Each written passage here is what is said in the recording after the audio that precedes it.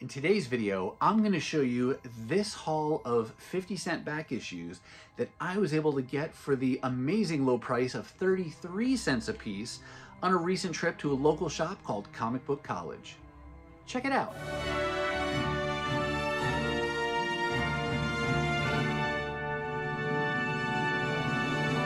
Hey everyone, and welcome to my channel. My name's Chris, and this is Northgarden Comics. Today's haul comes from a local shop here in Minneapolis. The store is called Comic Book College. I want to say that they're the oldest store in the state, but I'm not 100% sure of that.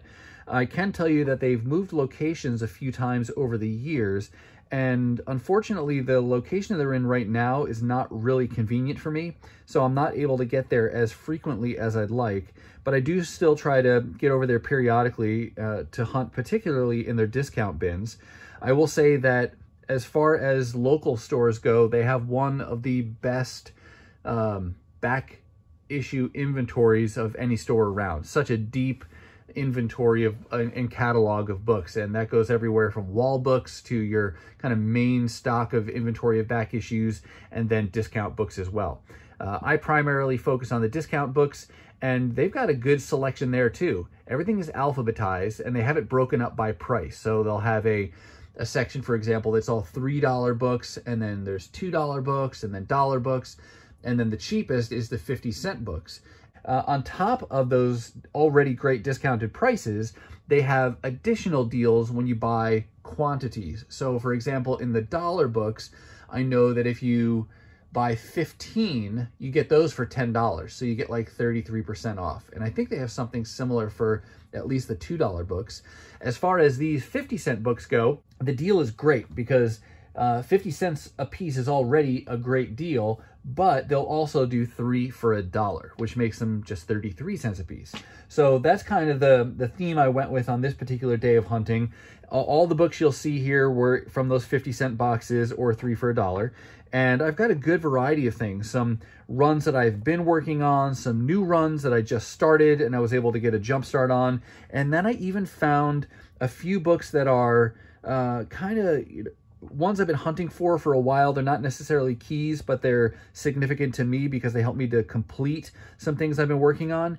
And there was one minor key that I was able to score as well for just 33 cents. So I'm going to show you all that good stuff today. I'll put a link to the Comic Book College website and such down in the description of the video in case you're in the area you want to check them out. But for now, let's go ahead and see what I brought home on this day of hunting. Kicking things off is this book called The Solution #1. I had never heard of it.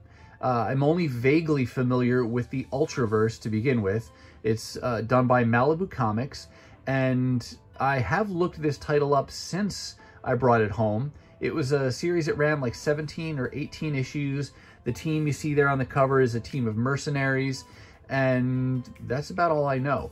At the time, though, I just stumbled across this book. It looked really cool, and so I figured, why not for the price? I'll go ahead and pick it up. So this was pretty strictly a cover buy. The art on the cover is done by whom? There's the signature down there. Let's see if it gives us credits anywhere handily here. It's a problem. There you go. Penciler Derek Robertson. And doesn't specifically call out the cover, but I would guess that's him. DWR is probably the interior artist as well. But I like the cover, and it kind of gives me a Jim Lee kind of a vibe, though it's not Jim Lee. So just a cover buy to kick things off for today's haul. Next up, this was not just a cover buy. This is a volume of She-Hulk. I want to say this is volume 2, if I remember correctly. The volume numbers for She-Hulk get a little confusing because her titles have changed. She went from Savage She-Hulk back in the Bronze Age, and then we had the famous, era that John Byrne kicked off. That volume was Sensational She-Hulk, and then she's had a couple, I guess, adjectiveless She-Hulk titles. So it gets a little confusing, but like I said, I think this is She-Hulk Volume 2. This volume started off being written by Dan Slott, and he did the volume 1 of She-Hulk as well. But then in issue 22, it changed at least writers and was picked up by Peter David, and he carried it through the rest of that volume. Both of those writers have gotten omnibus treatments of their time on She-Hulk, and it may be something I'll eventually decide to add to my collection, but for now I'm trying to put this together through single issues.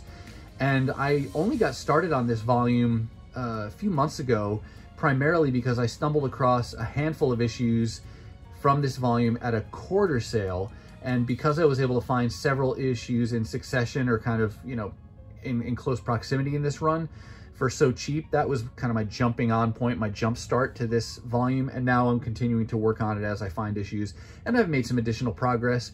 On this day of hunting, just found this one issue, number 24. Also found this book, Savage She-Hulks number 3, tie into the Fall of the Hulks storyline. I am not familiar with the story on this. This was another cover buy, and I got this because a while back I came across, I want to say it was issue 2 of this volume, and it was a J. Scott Campbell cover of She-Hulk, and I think it's even a connecting cover, you know, going from left to right, 1, 2, 3. And because I like the cover art, I figured why not hunt for the other 2 remaining issues that were also done by Campbell. And it's been a long time since I got that first issue, but now finally I found one more issue from that 3-part limited series. So happy to have 2/3 of it down, now just one more to go. And with this issue, really, we're kind of kicking off, you know, 5 or so books here that I was really happy to find, because like I said in the intro, it either helped me to progress significantly on a run, or actually in the rest of these cases, it allowed me to complete some various runs that I've been working on. So the next one in kind of that theme there, this is Eternals number 2 of what turned out to be a 7-part limited series. I started collecting this because of the John Romita Jr. art. It's also written by Neil Gaiman. And with this issue, I've now completed the entire limited series, so looking forward to finally being able to read that entire run.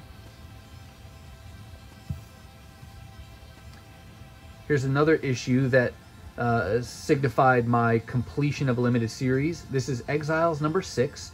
This is from Exiles Volume 2, kind of a multiversal team that well, comprised of individuals from different realities, but then they also go on multiversal adventures and are protecting the multiverse, I think. So I had found issue 1 of this earlier this year, I think, in a 50-cent bin, and I just liked the cover art and the interior art.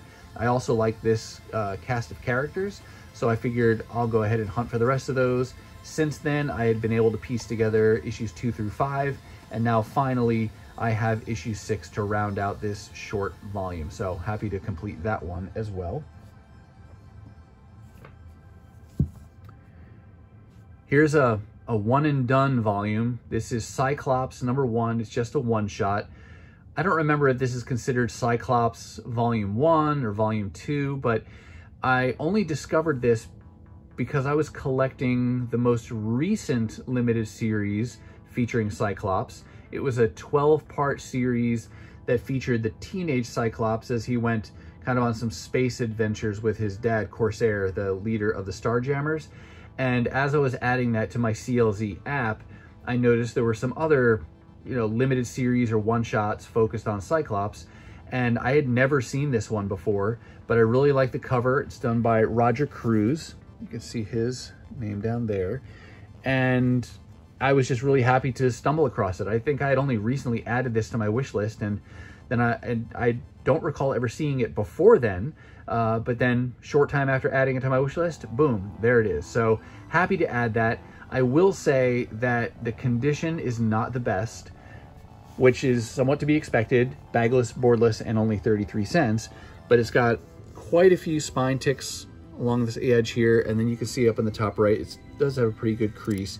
So that is likely one that if I ever come across this again in that dollar bin type of a price range, I will probably get the upgrade and replace it, just because I I think the cover art is great, and I would like it to present better without those creases and things. But for now, at least, I'm super happy to have found this to begin with. Such a cool piece of art featuring Cyclops.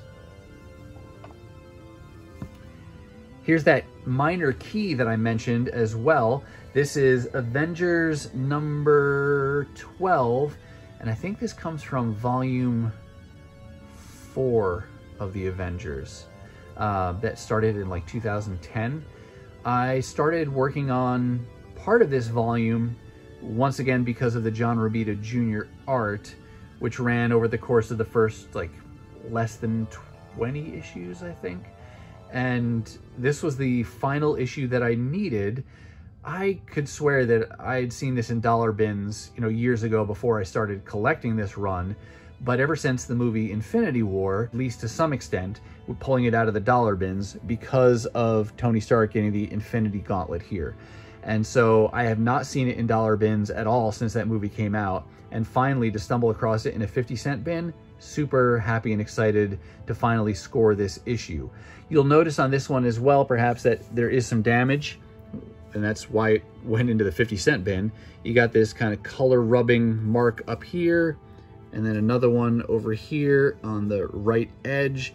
It does have a couple spine ticks, so it's not in the best condition, but unlike that Cyclops, I'm going to be very happy just to have this one as it is. If I find a copy for $1, sure, maybe I'll get an upgrade, but I don't expect to really find this one in a dollar bin again anytime soon.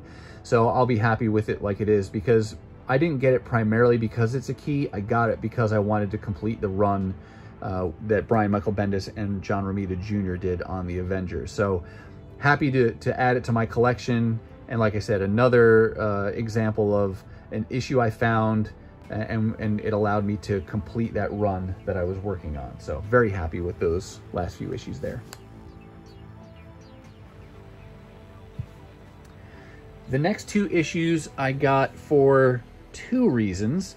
First of all, because I wanted them for the runs I'm working on. Issue 291 here is right towards the tail end of John Byrne's era on Fantastic Four, and so I'm trying to build that out. And then on the right, you've got issue 296, which is another one of the Marvel 25th anniversary covers. And anytime I find those for cheap and in good condition, I'm going to pick those up.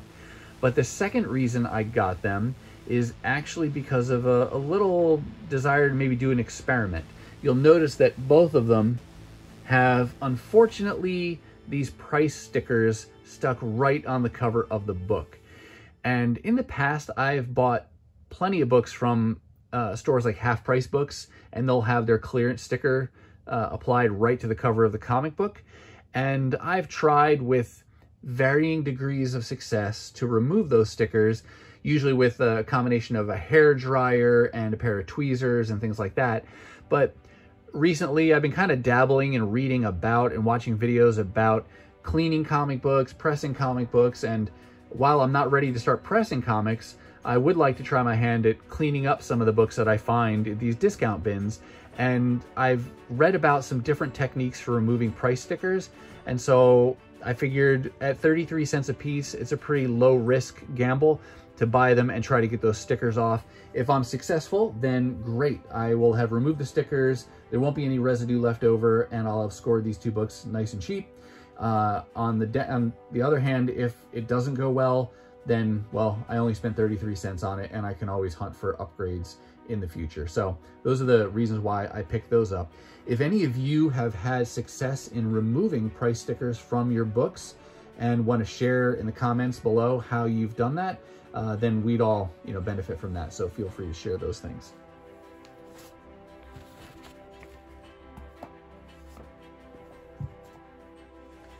Couple more Fantastic Four books to share with you.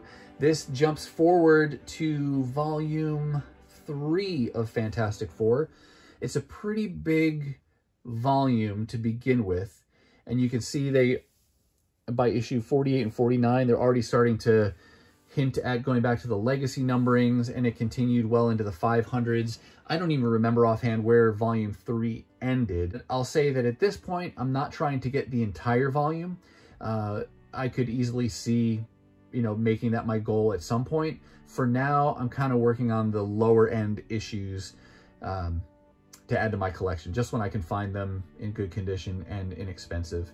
I'm not in any particular hurry. They're just fun things to continue to hunt for and build out over time as I go here.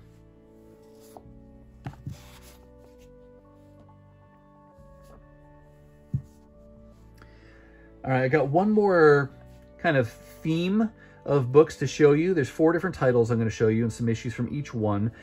They all come from this publisher called CrossGen. These books go back to, was this the 90s? Early 2000s, maybe it looks like. But it was done by CrossGen, or CGE there. And I think they were eventually purchased by Marvel. But I'm not 100% sure of that. But the reason I stumbled across them, or started paying attention to them, I should say, is I was watching a YouTube channel called Near Mint Condition. The host there goes by Uncanny Omar, and he really does a great job of reviewing and giving heads-up notices of solicitations of omnibus editions and other oversized hardcovers and things. And I enjoy watching those solicitations to see what's coming out, because I've enjoyed starting to, build my own collection of omnibus and oversized hardcovers. But even if it's a solicitation I'm not looking forward to getting as a collected edition, I sometimes use those solicitations to grow my wish list and give me something new to hunt for. So in this case, he was talking about an omnibus that's coming out next year. The first title is this Sigil, and it's a collected edition featuring the entire first volume, which I think is like 40 some odd issues. And just his advance notice of that, the kind of the summary of the story and looking at the art, got me interested. And though it doesn't make me want to go get the omnibus, because that's a really big price tag and a commitment to buy something that I'm really not sure I'll like even or not, but I was interested enough to say, hey, why don't I look at the table of contents, add those issues to my wish list, and then I'll see if I can hunt for them in the dollar bins. And so that's what I've been doing with this title, Sigil, and then you'll see there's a few others as well. There were 4 titles that rounded out that first wave of books from CrossGen, and I was able to make some progress on all 4 of those today. So with all of that lead up now done, here's Sigil 34, 35, 37, 39, 40, and 41. And this is, I think the genre here, it's like a military sci-fi, space sci-fi type of a theme going on there. So that was the first one that he talked about. But then I also added to my wish list, and I'm starting to work on this title here called Meridian. There's issue 33, 35, 36, 38, and 42. Next up, we've got this title called Scion, issue number 40 and 42. And I think this is the title. Jim Chung did some of the, or I should say a lot of the interior pencils on one of these titles. I think it was Scion, though none of the issues that I found today were ones that he penciled, but I like his art style, and so I'm looking forward to adding those to my collection as well as I can find them. And then the 4th title is called Mystic. There's issue 33 and 40. So really kind of a hodgepodge of issues and titles there. You can see most of them came from the 30s and 40s as far as issue numbers go in each series, so not any point where I can start reading them yet, but the price was right at 33 cents a piece, and that's a really nice jump start for each of these titles. And now I'll continue to hunt for those 4 different titles at least to build those out and see how I like those. I know that CrossGen did some other titles as well that came out later, but I'm limiting myself to these first 4 for now at least, and then we'll see how that goes. And yeah, just a fun new thing to add to my wish list and to be hunting for in the dollar bins, because after all, the hunt is at least half the fun of trying to track these things down and find them. And it's so fun when you do stumble across them and you can get them in good condition for a great price. All right, that's going to do it for me, and that's going to wrap up this back issue haul from Comic Book College. I do hope you saw something that you liked, but how's things going for you? Finding anything good in the dollar bins of late? Maybe there's a series you've recently completed, or maybe it's a key that you finally scored after hunting for it for a long time. Let us know down below. Now, if you're not quite ready for the YouTube fun to stop, I have hand-selected a couple videos here for you to check out. As always, thank you so much for watching, and I'll see you next time.